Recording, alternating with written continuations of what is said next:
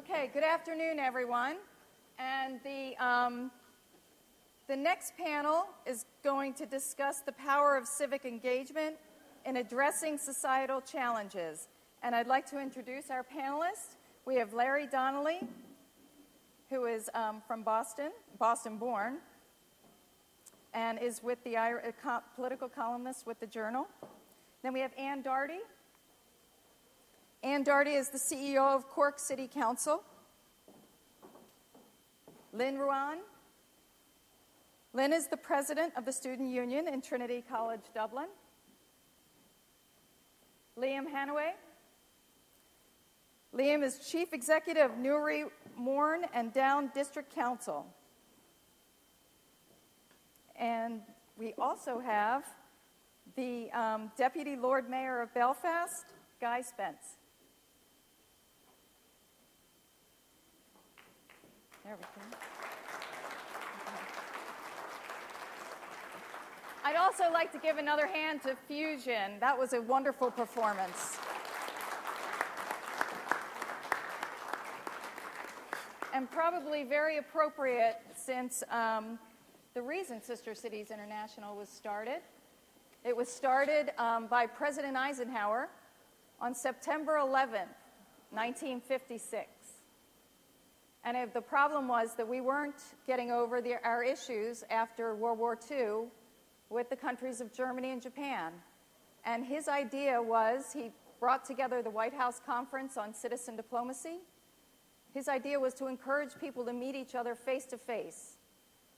And hopefully that would deter conflicts in the future. And I think everyone can say that works pretty well. Because today, just 60 years later, think about that in the history of time, that's a very small amount of time. Some of our biggest trading partners and our strongest allies are now Germany and Japan. So I think the idea of civic engagement is one of the most important things that he came to understand, that in order to have peace and prosperity, we needed to meet each other. So that's our history. Now our future, one of the things that we're working on with Sister Cities International is outreach to the Middle East and North Africa countries. Because frankly, we have to step out of the box, and as President Eisenhower asked people 60 years ago to get out of their comfort zone, we also have to do the same. So now I'd like to start with you, Mr. Donnelly. And okay. Is his mic on? Can you hear me? There we Okay, go. you can now. Thanks very much. First, just want to echo the comments just made. I think it's really a hard act to follow. Fusion were absolutely terrific. We were just listening outside, and it was amazing to see. I want to also say what a pleasure it is to be here and to talk about two things that are very near and dear to my heart and to my head, and that's the transatlantic relationship and civic engagement. And I think first, just with respect to the transatlantic relationship, I suppose my involvement in that comes down to conversations I've had with several people here today when they ask me where I'm from, and I say I'm from Boston. They say, okay, what day did you get here? And I say, oh, about 15 years ago.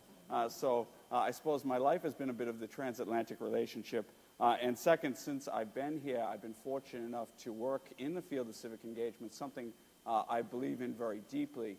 And I've done so as a lecturer and as director of clinical legal education in the National University of Ireland, Galway, in the School of Law. And I'm very proud to have been there. I suppose first couple things just to say is naturally one of the things I think is great about Sister Cities is their capacity to drive the transatlantic relationship and new transatlantic relationships, I suppose, as we're constantly trying to reinvent what already is a very special bond between Ireland and the United States. And I know that Boston and Belfast, Boston with the help of our great mayor, Marty Walsh, and a number of people in Belfast who supported the initiative for many years now, or for several years now, are sister cities. And I note even today that there's a lot of people in Belfast for a tech center conference. I know there's a large contingent of Boston people there, and I think it's great, and I think it's emblematic of all the things that we can do through sister cities. One of the things we were asked to do was to come up with some ideas or think about, I suppose, the future, as Mary said. And again, I know that the next panel is speaking about education, so I don't want to get too deep, but I'm going to talk about, I suppose, education just from a specific angle and with specific reference to civic engagement. And maybe a lot of this is probably already going on, but I want to applaud to the extent to which it's going on, but maybe add a little bit of a different wrinkle that I think might be worth exploring for sister cities as we continue to these bonds and try to grow them.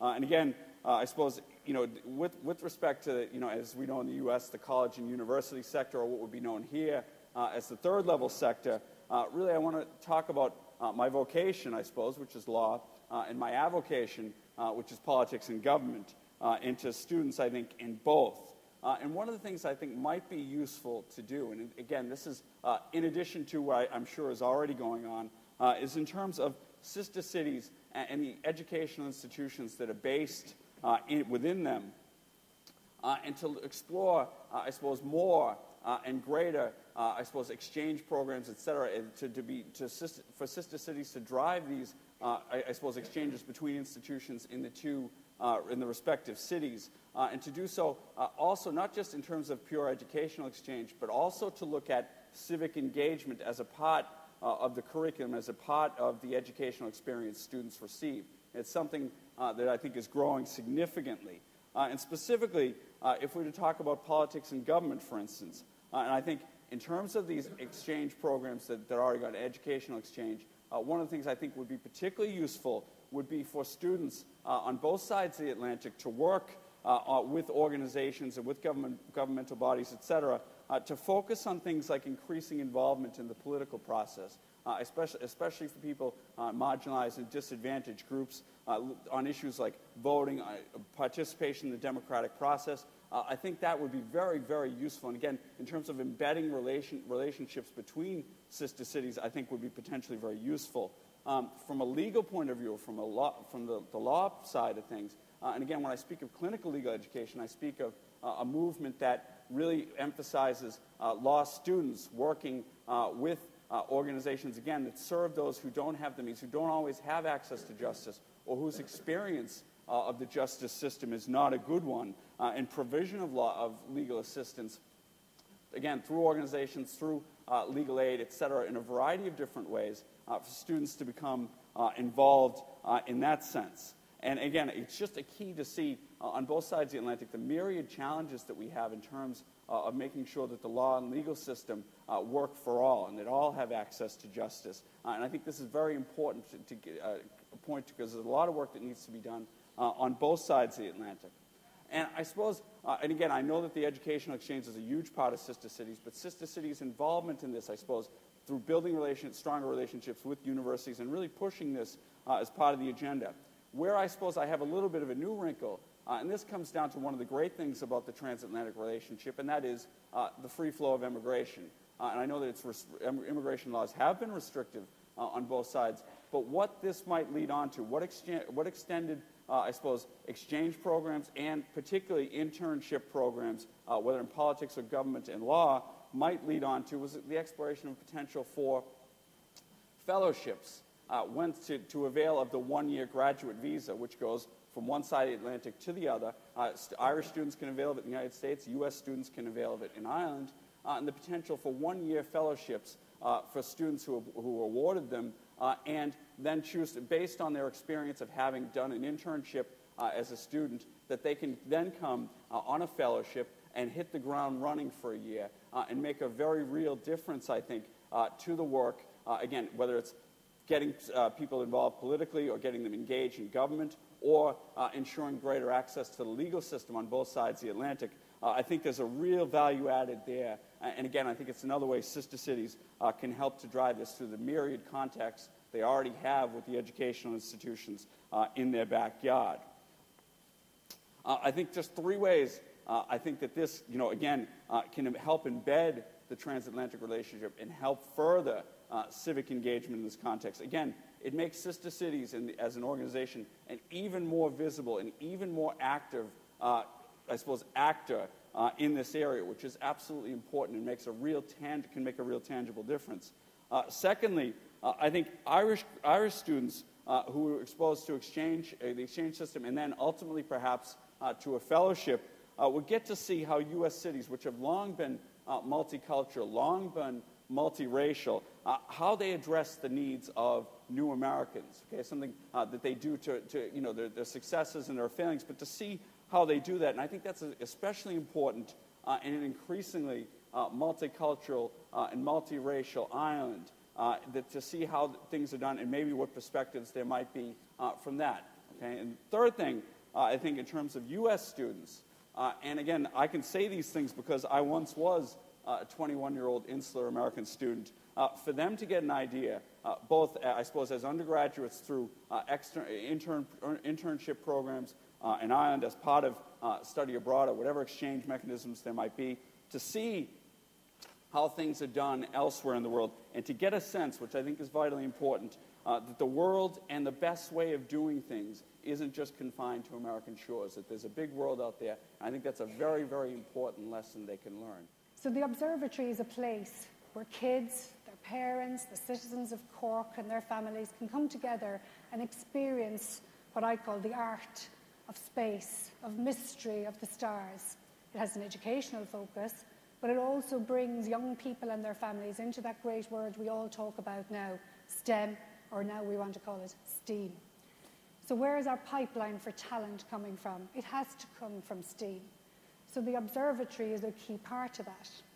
So the next part of the development, and the sister city is part of this, was the development of a project called a Tower Project, where we have telescopes in San Francisco, in Berkeley, but also in a school in San Francisco. So the kids in Blackrock Castle, in our observatory, can look at the night stars in California during the day in Ireland, and the kids in San Francisco can look at the night stars over Ireland during the day in California. So it's bringing STEAM right into the heart of the community. It's bringing that pipeline and interest in what we both share is that technological-based industry in both our cities. So it's a little example about how the sister-city relationship with different people working across different levels, at society to society, at business to business, education to education, civic authority to civic authority, can come together and put something together that's a little bit different, is a little bit quirky, but can bring a pipeline for talent into both our cities simultaneously. Thank you. Thank you very much, Anne. What a great project. That's fantastic. Thank you. Lynn. Good afternoon. I suppose my story in terms of looking at civic engagement is it's much more local, and it's probably much more of a struggle just in terms of, you know, people from background like mine, from very deprived areas, sometimes often don't know what it is to be a citizen and engage in that way. So it can be a bit of a fight to actually realise how you can engage, or to even gain the education or the language to begin to engage as a citizen. The importance for me of civic engagement, it exceeds charitable donations or gaining experience or even the participation bit. But for me, it's about self-empowerment. It's something that I consider crucial to effect change. And civic engagement can provide a person with the necessary confidence and skills in terms of third-level education. At a very young age, I suppose, I see myself as engaging in citizenship more in terms of challenging the system, which also can mean that you're actually disengaging to civically engage, which is kind of two things happening. So you're engaging saying, I'm not happy with this situation, so I'm going to disengage and do something with it. But that also, in the broader picture, is, you know, you becoming a citizen and challenging the community around you. I left school very, very early, and as a mother at 15, and I went on to study addiction. And I developed addiction programs for a very, very young age. But when, after the economic collapse in Ireland, I realised that, you know, there was a lot of important work happening in the community sector, but it was just completely decimated by cuts. And something I realised at that point was that I could no longer engage in the process of advocating for those communities because I didn't have an education and because I didn't have a language, and I was locked out of that debate of being able to create any further change. I could create it on a very individual level, but I couldn't create it on a mass level in terms of protecting community programs or protecting the underprivileged within society. So I decided the best place to get that ability to kind of engage as a citizen on a much more national level than so localised was in Trinity College. And that's where I went. And I've studied politics and philosophy, but last year I ran for the student union president, which is it's not normal for a 31-year-old single mother from the area that I'm from. So they were all quite surprised, but have embraced it. And my whole kind of project for the past year was to try and bridge the gap between the social classes. There's only 25% of students in Trinity College that are on a state grant, which is very, very low compared to other colleges. And to just remember where it's located in the city centre in a beautiful building, a stone's throw away from some of the most deprived areas in the country. And they don't even realise that they can walk through those gates. And that's, how can somebody begin to engage if they don't even realise they have access to a building that's actually on their front door? So one of the programmes I've committed me past year to very much being a campaign and president and trying to get students socially mobile. Students are at their most idealistic before they become much more cynical as they get older. So I felt it was prime time to get in there. And so one of the programmes, just to give you an idea of what I've been doing and how I see civic engagement being effective, was I developed a programme around access to education, where I got sick of walking through Trinity College and seeing children from Dublin and from different parts of Ireland being shown around Trinity College like a tourist, looking through the windows, not actually knowing that this is somewhere where they can engage and be part of. So I developed a programme whereby those children no longer got the tours around Trinity like the tourists did, but they engaged for the day. And they had mini lectures with students who gave up their time all year from very privileged backgrounds. They taught them about what it was like to be an engineer, what it was like to study zoology, and they sat in a lecture theatre and tried to do away with some of those scary myths about what it's like to be in college. I got the college then to come on board, and the science gallery would give them private tours. The sports centre would bring them in to go on the climbing wall. So they would very much experience what it was like to be a student, and it meant they got to mix then, and the classes were mixing. And I think, the students that got behind it and got involved really committed the whole year to, creating a greater relationship with the very underprivileged schools within their area. Now, I finish in 2 months, and the college has vowed to take this on to keep it going, and that would be just one of the things. Another form of engagement and civic engagement that I've been involved in, yeah, I suppose it is, but it's around the divestment of fossil fuels, which is something that it becomes much more global. I think we're on the verge of divesting, which will be amazing, but we won't know for the next 2 months. But students have set up, Skype calls and conversations with students from all around the world, and it's became very much a global movement in terms of climate change. And I really believe it's the responsibility of every generation to ensure the generation of the next, and climate change is a massive way of doing that. So that would be kind of most of the things I have to say on civic engagement, other than it's a very outdated word. I think most people like to call it like activism now, or, so I think we need to change the term a little bit. But one thing I'll just leave you with is that I suppose for me, when we find ourselves in a position of privilege, which I have, I'm running for the Senate, which is one of the most elitist and undemocratic positions in the country. And I know, why am I going for it yet? But I felt, I might as well challenge it in that way.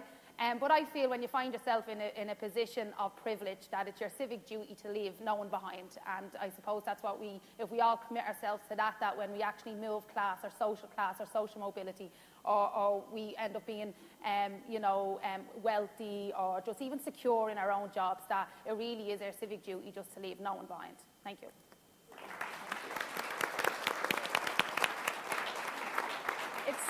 It seems as though we have a common theme of students and a lot of technology, too. We work with that at Sister Cities International, and actually we have a wonderful program. Just a quick story. San Diego, California, has a relationship with Jalalabad, Afghanistan, and every month they have a Skype session between high schools where they come in, and that's the way you open kids' minds, is that they actually get to see each other and ask each other questions about what their lives are like. So, Liam, if you'd like to continue. Thanks very much. I suppose when I looked at the challenging topic here in terms of societal challenges, I started thinking really how society is challenged across the board. And I suppose society can be challenged in several ways. It can be challenged across the whole region. So the whole issue we had in terms of the depression, the recession over the last 6 or 7 years affected every community across Northern Ireland. But again, if we think of it ourselves in times of the troubles within our own particular areas, civil unrest, issues, deaths, and some of the troubles identified particular challenges within local societies. So I suppose what I see is that society can be challenged at different levels. And the role of the civic leaders, and again, I come from a local government perspective, has got to be as how we address them challenges at different levels. And I suppose I would say to the whole period of the Troubles, the one constant in terms of democracy within Northern Ireland was the role of the local council, the role of local government. And we had 26 councils at that point in time. And I suppose we've seen a change, and there's been a challenge to our society and the local government, because local government has become smaller. So we now have 11 councils where we had 26 councils going behind, pre-April 2015. So I suppose that also sets a challenge for us, and I think members of our own councils would see that. I work in an area, Newry, Mourne and Down, which really takes on board some of the suburban areas of Belfast. So Ballynahinch, people that have come from Northern Ireland know Ballynahinch, Saintfield, which really house a lot of people who actually work in the Belfast area. But also the far side of my district sees me with Cullaville, Crossmidlen, Forkhill, which all look to the south and is interested in PayPal. A lot of people in the South Armagh area working in PayPal in Dundalk because they see Dundalk as their local connection. And that creates a challenge for our local elected members. And I suppose, as I said to you, really, during the Troubles, local members, local councillors played a critical role in terms of leading within these particular challenges. And when they look at the new councils coming together, they realise that if we're working in such a diverse area, whereby you have Newry City, you have a town of Downpatrick, about an hour's drive from it, you have suburban areas of Belfast, and you have rural areas, is how do you engage with all these different parts of society within their own areas to try and address the issues that they face within their own areas. So we've got a challenge in terms of how we address it across the whole district, but also how we address it at a local area. And the council, where I worked, identified with these district electoral areas. So they took the 7 areas whereby councillors were elected from the particular areas and set up small committees within them areas so that they would be able to reach into the local communities, support the local communities, pull partnerships together with other public sector bodies, private sector bodies and communities to start to draw together plans which starts to fit and address the challenges of the local areas. So again, that's one of the big pieces of work that's been really done. And that then ties into the whole development of a community plan which will embrace the total council area. So the community plan can look at a cross-section of issues of how we provide an integrated level of services across the district council area, but also use the district elected area plans to actually hone in particular areas. So the issues which are important within Newry City in terms of unemployment and migration are the issues within the rural areas and the moorings where the environment and the sea and the fishing villages and that they're important, and how they can address these areas and can react quickly to it, because that's what we have to do in local government. The very name, it is local government, it's local and it connects locally. And I want to pick up maybe one of the issues in terms of how that is dealt with and how local government plays a critical role in that. Really from about 2000 on, the change in population within the Newry and Mourne area saw a major increase in migration. Indeed, we have roughly about 5% of our population are migrants, are new citizens to the Newry and Mourne area. And that's a major change within a particularly rural area. But again, the council recognised that these new citizens that wanted to come and live in their area were going to be faced with challenges, not only in terms of employment, in terms of support, in terms of language issues, but also in terms of how they could integrate within their own communities.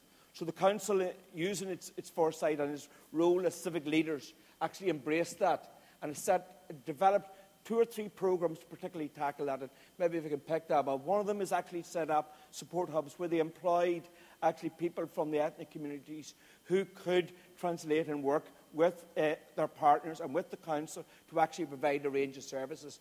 And in 2015, last year, they dealt with 1,600 cases from migrants who came into our area. So even though I know migration was at its peak roughly about 2007, 2008, there is still a big community and that connects to the community.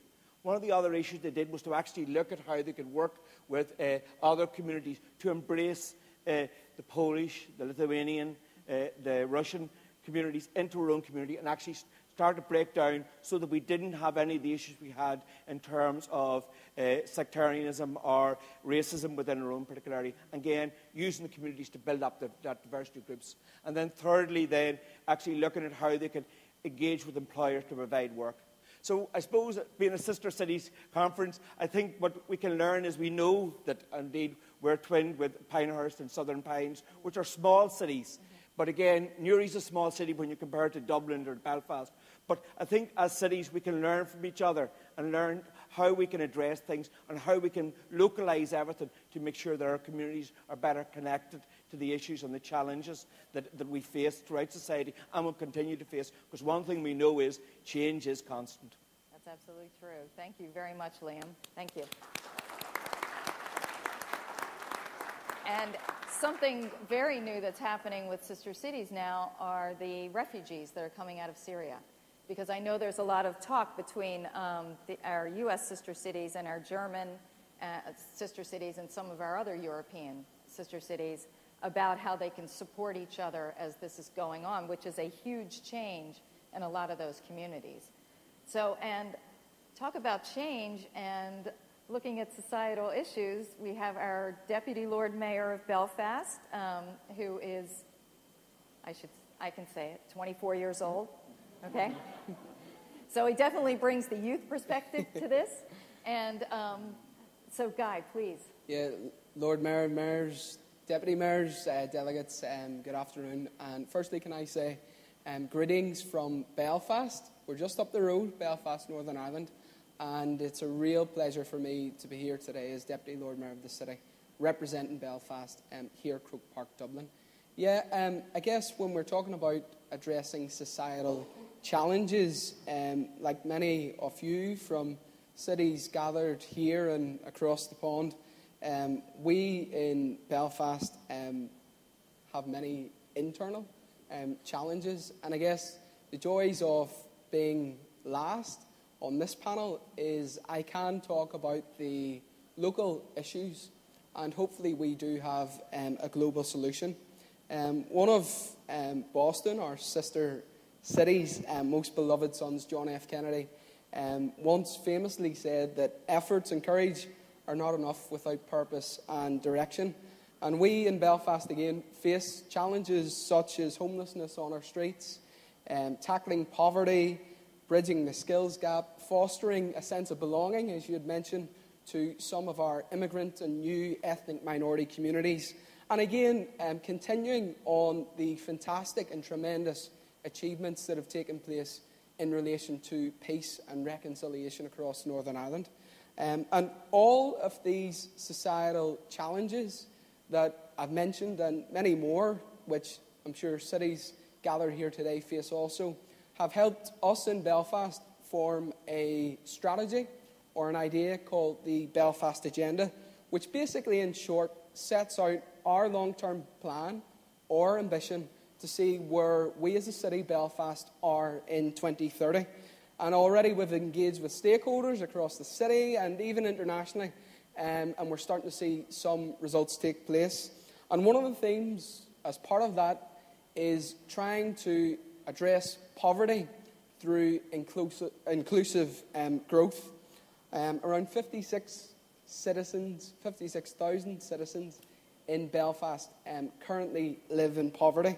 And one recent report noted that around 28% of children are affected by poverty. That rises when we take into account those children gathered in 6 of our worst deprived wards in the city. So I guess locally, Belfast, we have this challenge in terms of poverty, and we're seeking to try and address it. So we're working with the Joseph Roundtree Foundation in trying to look at how we bridge the gap, which was once siloed, which was economic growth and poverty. And we look at how we can join that up.